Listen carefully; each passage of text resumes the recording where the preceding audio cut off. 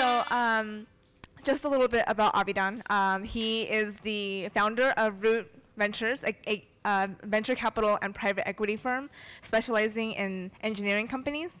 And he is on the board of directors for Particle.io as well. And he's an investor in a lot of different companies. And he is actually quite familiar with Hackaday community like Sharper, Print, and Plethora.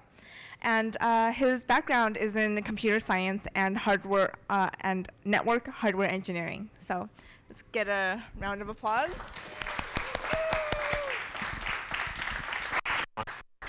I'm turned on. Yeah. Thank you so much. I actually didn't know all those things about me because I'm not in private equity and I don't. Well, I'll get into it. So we're going to talk actually about nothing about venture capital or startups or entrepreneurship or raising money or any of that. We're actually going to talk about what I love doing and actually how I accidentally made my way into this world. And we're going to just talk about my hobby, which is hacking crazy food robots and machines. So first off, so who am I and why am I a speaker here? I'm actually going to just throw these all up here. So basically, we're going to walk through these 6 things, and it's going to kind of keep me on pace. I think I have about 35 minutes. But basically, we're going to talk about why I'm here, what I'm doing, why food is a great platform for hardware hacking. We're going to talk about my big project, which is a 6,000-pound pizza oven. Then I'm going to give you guys a little bit of guidance if you decide that you want to get into hacking food and food robotics. We're going to talk a little bit about our newest project, which is actually a work in progress, so you can see sort of how we've been designing it. And then I'll talk a little bit about professionally hacking food or food robotics. So first off, a little bit about myself. So I got started as an embedded applications developer back in the telco industry in the 90s. So I worked on DOCSIS 1.0 and DOCSIS 1.1, which are the spec for cable modems. Worked on voice over IP handsets while at Columbia University in New York. Worked on fax to email gateways. I'm also a seed investor, so I'm the earliest and largest investor in Particle.io, which is very popular in the Hackaday community. Shaper, if you haven't seen Shaper tools, it is actually legitimately mind-blowing. It is a handheld CNC, and you probably think I'm insane for saying that, but I kid you not, check it out. It's magic. Also, you know, Plethora, Print, a bunch of different companies that service the maker community. I myself am a hardware hacker, mostly because I love breaking things and like making them better. And I feel like if you can't improve something, you don't really own it. I love the if you can't open it or you can't reflash it or if you can't. I mean, really, just at the end of the day, it's a pride of personal ownership comes from not just buying the coolest things, but from making the coolest things. I also have a small claim to fame, which is that I am a failed Food Network host. You do not recognize me from television because the lawyers caught what we build and stopped it from ever making it to air. But a lot of the pizza oven you're going to see was actually for a TV show called Weapons of Mass Consumption. Weapons of Mass Consumption was phenomenal, except my co-host lost his eyebrows. And the pizza oven, which you'll see, is definitely a liability. And then the last thing is I am the founding partner of Root Ventures. We are a seed stage hardware-focused fund, so we invest in low-cost robotics and connected devices at the core. We invest in the picks and shovels behind the scenes, so developer tools, manufacturing tools, prototyping tools, design tools. And then we just believe supply chain, manufacturing, and logistics are going to get turned on their head. But that's what I'm going to say. That's it about Root Ventures. You can look it up, and it's a lot of fun. We could talk about it later. But now to food. So why is food the greatest platform for hacking? First off, we use it every day, right? I mean, at the end of the day, you can build something obscure for your weekend hobby, or you could build something for summers or winters, some ski thing, some surfing thing. But really, at the end of the day, food is an everyday thing. And you could invite friends over to test on them, whatever your newest contraption might be. At the end of the day, a lot of what inspired me to create food is I like eating it. And when it tastes really good, you end up focusing a lot on improving it day in and day out. On top of it, it's super accessible, right? At the end of the day, our homes are filled with machines that are really insecure, really easy to open up, and really easy to mess around with. I mean, like, nobody's scrubbing off. There aren't like epoxy covered, you know, microcontrollers in here, right? People just didn't, when people were building or designing these things, they didn't think about us. And that might sound like a bad thing, but it's actually a fantastic thing because they didn't get in our way, which means you have direct access to relays. Oftentimes, you're actually looking at something that is, you know, small, easy, and cheap. You could pick it up used, and you can just immediately start hacking on it. And at the end of the day, I think the real interesting analogy around food and food preparation and being a chef and creating food is that it's a closed loop system, right? If you look at a chef, and this is Alton Brown because I think I can't deal with like the celebrity chefs that like are bleached hair, whatever. Sunglasses on the back of their heads, I don't get it. But really when you think about it, it's the perfect closed loop system, right? We are a set of sensors, end effectors, and actuators, right? So we use our senses, whether that's the sense of smell, the sense of taste, or even just sight, to see what we're creating, and then we use our end effectors to adjust recipes, right? We might follow a preset program that you have, you know, PLM steps, or you might have just straight logic built into something, but the beauty of a closed loop system is that it's going to adjust based on sensor feedback. So someone might taste the food in the middle and say, this is not salty enough, end effector, grab some salt, throw it in. So we can create an autonomous version of this, and now we have really great sensors, actuators, and end effectors that allow us to get there. So I know it's a lot to sort of pull in, it's a little bit hand wavy, and I notice I'm waving my hands as I say it, but we'll get there. And so I'll give you an example that we built. This was not actually the first thing we built. We had built a whole bunch of, and by we, I just mean me and my friends. I think at the end of the day, hacking by yourself is a lot of fun, but when you find friends, whether it's community online or community offline, it just becomes that much more fun and you push a lot harder. And let me tell you, when you're building food-related robots that kick out amazing barbecue and pizza and coffee, you make a lot of friends very quickly. Because at the end of the day, you got to test on somebody, and people just want to eat awesome food. So we built a 45-second pizza oven. So first off, the reason why it's 45 seconds is because there is an Italian governing body of pizza called the Neapolitan Pizza Verasana. I forget the name of it, but they basically certify that a pizza is officially quality pizza if it can be cooked in 90 seconds. And we're like, 90 seconds, come on, we could beat that. And really, it actually led us into a pretty crazy rabbit hole of why fast pizza is better. And this is why fast pizza is better. So, no offense to present company, California pizza kind of sucks. And California pizza oftentimes sucks not because of the water and not because of the ethnic makeup of the people creating it or their heritage or, you know, the Italian sweat in the dough. It's not that. Not that at all. It's actually pretty disgusting, the Italian sweat in the dough. But basically what it comes down to is if you're going to cook something slowly, you end up using a lower hydration dough, which basically means your dough doesn't have as much water, so that you have a lot more, it's a lot more forgiving. So you might bake it in your home oven at 400, 500 degrees. You might wonder, why does my home pizza not taste as good as pizza I get, you know, at an awesome pizza parlor? What you're looking for is actually these really big air pockets. And those air pockets come from an extreme amount of hydration, so a very wet dough that is hit with an intense amount of heat and actually creates both steam and off-gassing from a combination of the yeast and water to end up with really airy dough. And I was moving from New York to California, and I got to California and I was like, oh my God, the pizza here sucks. And so I decided I had to fix it on my own, right? So first hack was I turned my home oven into self-cleaning mode 24/7. So I chopped off the safety lock, put it in self-cleaning mode, ran it for 45 minutes, and then you open it up and it's 900 degrees. And I was like, yes! And then my landlord was like, no. So that oven didn't really survive. But really, it's all about the heat. I mean, we basically realized that if we were going to make awesome pizza, we had to get as wicked hot as possible. So there's a huge, I mean, my favorite thing about the hardware hacking community is the overlap between various communities.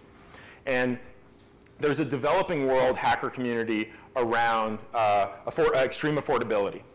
And there were a couple engineers who came up with something called a rocket stove. Has anyone heard of the rocket stove? Okay, so the rocket stove is an amazing, you should look it up. I won't get too deep into it, but basically it revolves around secondary combustion. So the idea being, where your fire is actually not the hottest place. If you can successfully light a fire and get it to rise at a specific angle, you can create what's called secondary combustion, where you know that it is super hot because there's no smoke. You have actually gotten so hot that you are burning the carbon left in the smoke a second time, and that's how you get extremely hot. So we said, okay, well, why don't we take a regular old pizza oven and let's turn it on its head. So we built a frame of a regular pizza oven and started to build in these rocket stove fireboxes. And we built 2 of them side by side and then laid on a traditional pizza oven. And that traditional pizza oven, you can go ahead and build one of these. These are very well documented. There's a great resource called the Pompeii Oven Kit, which is an open source design for building that top dome. But at the end of the day, what's different for us is we weren't going to put any wood fire inside of the oven. What we were going to do is put all the fuel underneath it and build that exact baffle to get secondary combustion going. So we were going to get extremely intense heat. So we built it, but it wasn't hot enough. We got up to about 1,000 degrees, and we were cooking pizza in like 65 seconds. And you know, that's not 45. So we added afterburners. So these are 100 CFM furnace blowers that brought extreme amounts of air into our fireboxes. So we're not only counting on secondary combustion, we were forced feeding fuel into our fuel sources. On top of it, you might notice these yellow lines. We also brought in some propane to just, why not? We stopped at actually genuinely making real afterburners, because then we would have been pouring fuel into the inlet of the furnace blowers, and that would have been very, very, very dangerous. Not that this isn't, but, and to control everything, we built a microcontroller-based system that had an H-bridge thermocouple, a Max 31855. I'm totally messing that one up. It's the thermocouple chip. And basically, the first version of this did not have the red and green buttons, which was a really, really, really big mistake. Because we were like, oh, we'll just turn on the afterburners. And those afterburners created this type of heat. So that's a wood fire. That's 1,500 degrees of fire output directly in your face. So by putting this red and green button on, we could actually cut down the furnace blowers. So basically, we were even contemplating making it automatic, so when you remove the door, it automatically killed the furnace blowers. But anything we tried to put anywhere near the door just melted. It was problematic. But the board itself is it's a H-bridge shield from Megamoto. Robot Power, I believe, is the name of the company that made that Megamoto shield. So this was actually made a couple of years ago, and we've continued on. I mean, this is the bill of materials for. It's a little tough to see with the sun, but 3,000 pounds of fire brick, propane solenoid, so we could basically turn on and off our fuel sources. We used Canthil coil. If you're not familiar with Canthil coil, it's the coolest thing ever. It's a resistive coil that you wind up, and it's used for ceramic furnaces. So the reason why I know how to build crazy furnaces is because I also build glass blowing furnaces. So when we were like, oh, 1,500 degrees, I was like, that's cold. You know, it's like 2,000 degrees is what we go after. Canthoil coil is the secret recipe.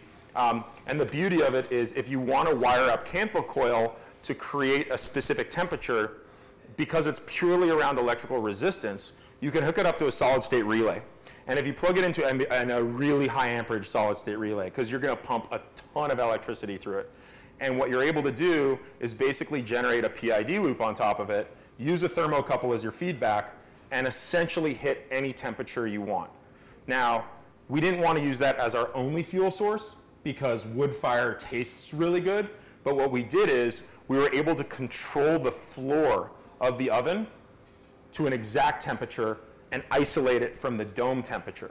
So we weren't burning the bottom of our pizza, and we were making sure that even after several pizzas went in and out, that we were able to maintain a specific temperature. So it's a little overkill, but that was kind of, it was called weapons of mass consumption, and they gave me a budget, and I said, I'll build craziness. So we built this craziness, and it burned lots and lots of wood, to the point where our final specs were 1,500 degrees max temp, and we probably think if we would have changed the variety of wood, basically what we found out afterwards as we were trying to peak things out is that California woods don't burn as hot as some of the hardwoods that exist in rainier places.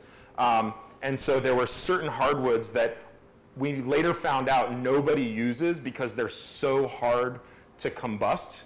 And once you do, they're crazy hot. And so we're actually trying to get a hold of some of those, but they're like exotic hardwoods you have to buy at Rockler or something.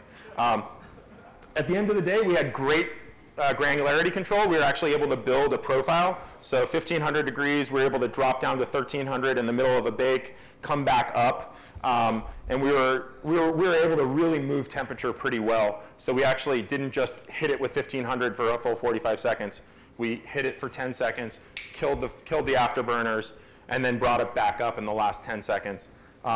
We were down to 45 seconds of pizza. And anyone here from the East Coast or somewhere very cold? All right, so we burnt a quarter quart of wood in a single night. Like, intense amounts of wood. So it's not exactly fuel efficient, but a lot of fun. So now I'm going to give you a little bit of a practical guide for you to start food hacking, right? And I think the first step is something we hit on, which is forget about the art of food. I mean, it's romantic, it's fantastic. I love the smell of food, I get it. And there's, you know, something beautiful about a glass bottle of wine and a beautiful meal perfectly plated.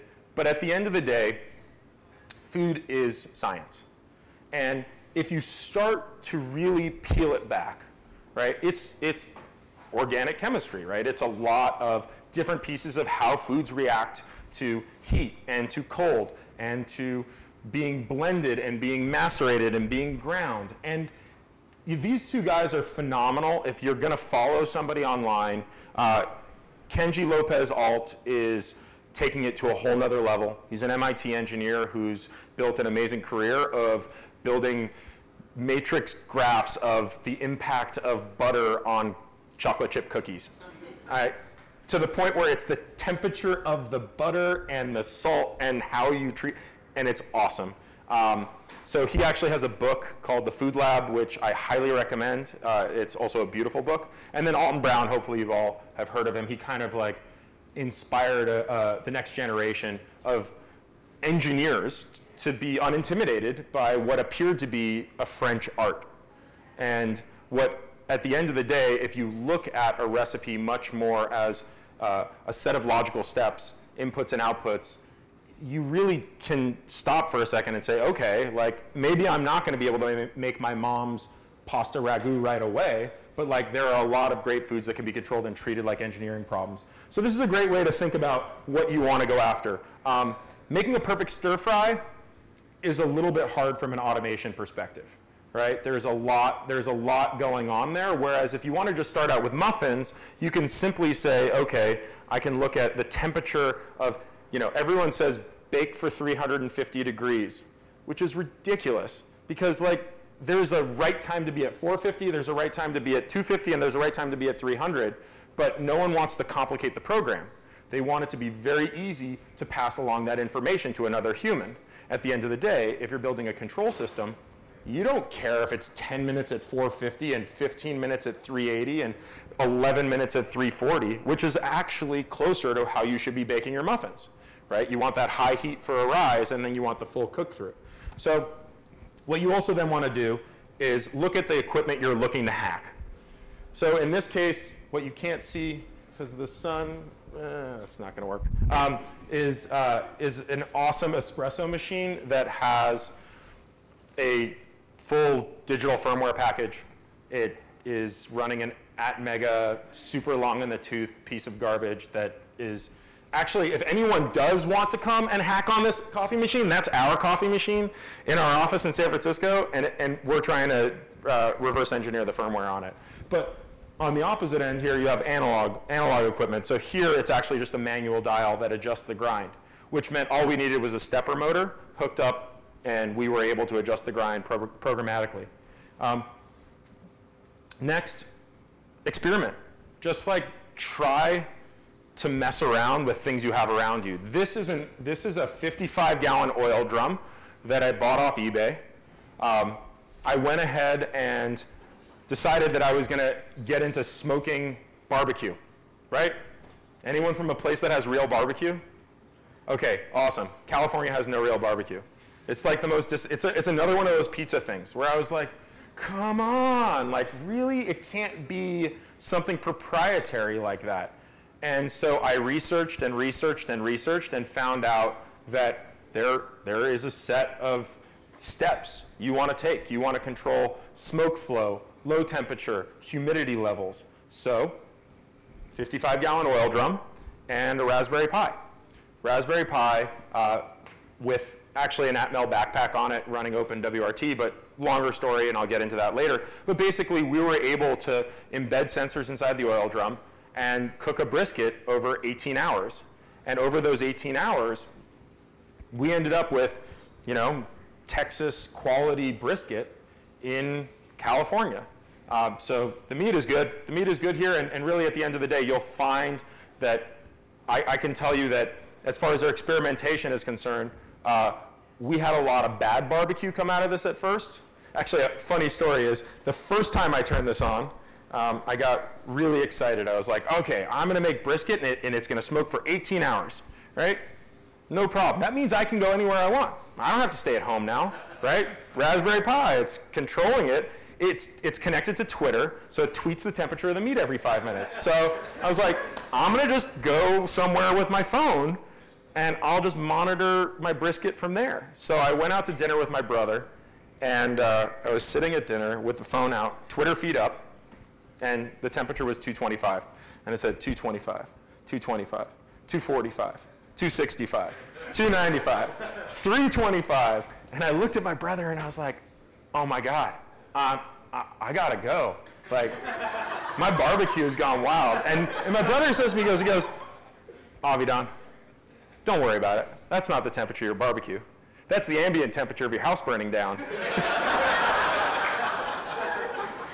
I drove really, really fast.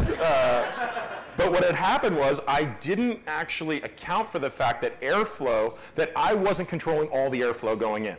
So I assumed I'll just let a little bit of air from an open vent, but what I really needed to do was entirely control the system myself. So I cut off all air input entirely and had a fan that I was controlling through my PID loop, and that was the only way the only way fire was going to get any oxygen was going to be because I let it. So I ended up sealing the entire system from external airflow, and now I nail it. Every time, 225 with actual built-in steps. If anyone's really into barbecue, there's a great thing called the barbecue stall, which baffles every non-engineer whoever barbecues brisket or any large piece of meat. And barbecue stall actually has to do with the evaporative effects of reaching a specific temperature. As your meat starts to sweat, that cools down your meat because the airflow going against the sweating basically brings down the temperature, which means you can solve it through humidity control. So if you then get into humidity control, all of a sudden you can insert humidity at the right time to basically break through stall. It's essentially why sweating on a beach in a dry place will cool you off, but sweating in the jungle where it's super humid, you find no relief. So in any event, I highly recommend just experimenting and experimenting and experimenting. So let me talk a little bit about some of the tools that we like to use in food hacking. I mean, there are some of the obvious, you know, get a pie, Arduino or particle, go particle. You know, for me, a lot of what I build is around low and slow, long term.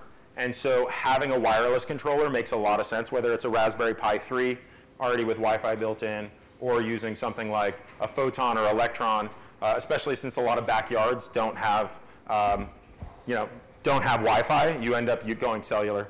And then, you know, multimeter sensors, right? At the end of the day, what we need to do is build closed-loop systems. The only way you can build closed-loop systems is you have to be able to measure. You have to know what the temperature is. You have to know what the humidity level is. You need to know what your flow looks like, what your humidity looks like. So these are some really great sensors that we use. And then the actuators, right? So some people want to put robot arms on everything. I think it's insane.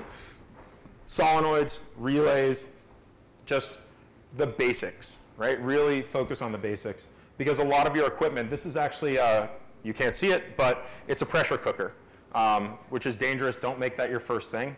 Please do not make a pressure cooker your first project. But when you get to that level, it's freaking awesome.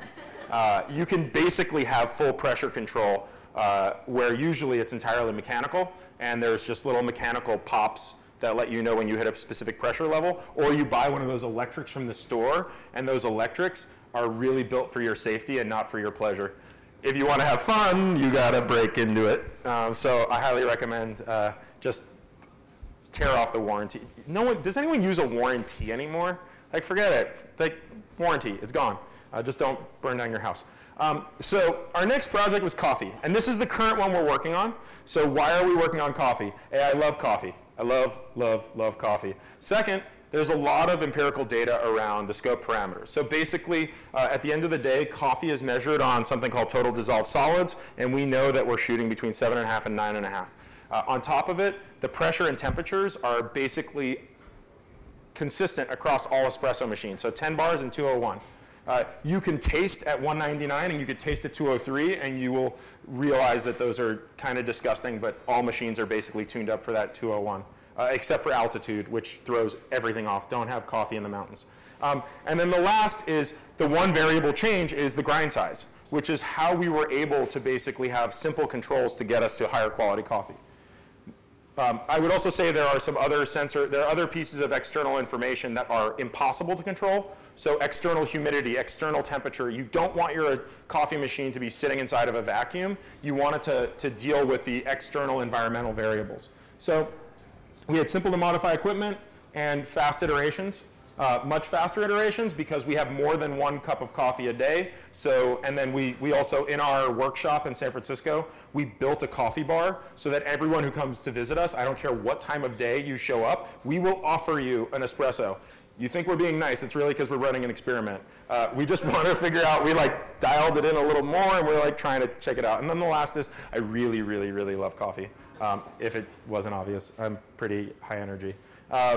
So, grinding. We took a particle and we hooked it up to a EK43. So this is one of those manual grinds. We put a stepper motor on it, so we can basically tick in either direction, finer or coarser.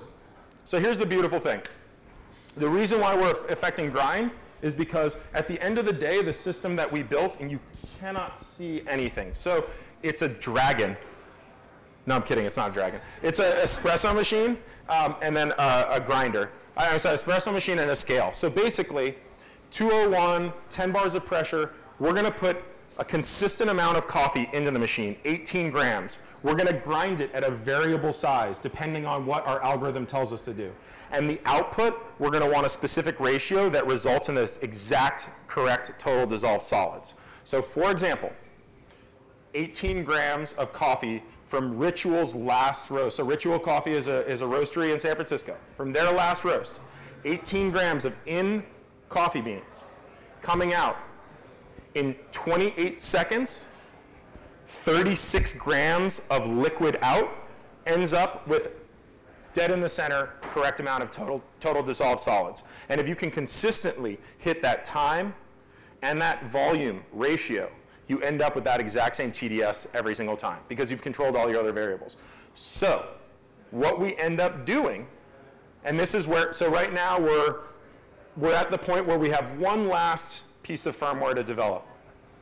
And what we're going to do is have the scale auto measure and send corrective instructions to the grinder. So what that means is if the coffee came out too quickly and the scale detects that the weight of the coffee rose too quickly, it will send a command to the grinder to make the coffee finer. And if the coffee grounds are finer, it flows more slowly. And if the opposite occurs, and it takes too long to extract a cup of coffee, then the instruction sent to the grinder will be to make it coarser. And that is how we end up with a closed loop system that is continuously self-adjusting and maintaining over the course of a day. So actually your first cup of coffee should be your worst cup of coffee, because over time it's going to get better and better and better and better. And once it's dialed in, it should be straight and to the right, exactly the correct amount of total dissolved solids. So that's our current espresso machine project. And now I'm going to talk just for a minute about food hacking professionally. So this is, I promised I wasn't going to talk too much about venture, but I'm going to talk now for 4 seconds.